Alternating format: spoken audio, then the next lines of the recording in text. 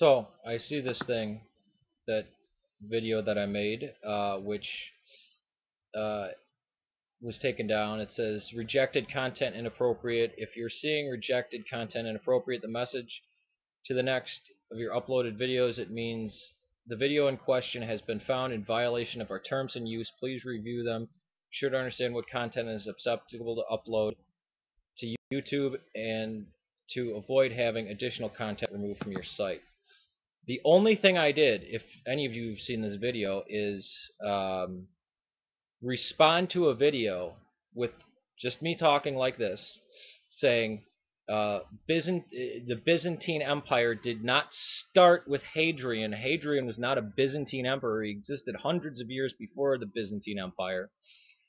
And that in the Western calendar, there has never been a year zero. Why is this in violations of terms and use?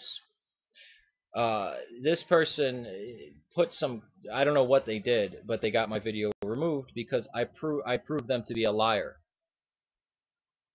or stupid, but they're not stupid, so they are a liar.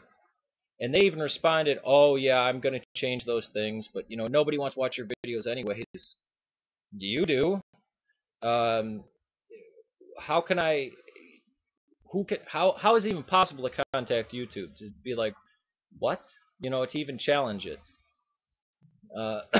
Wondering about this.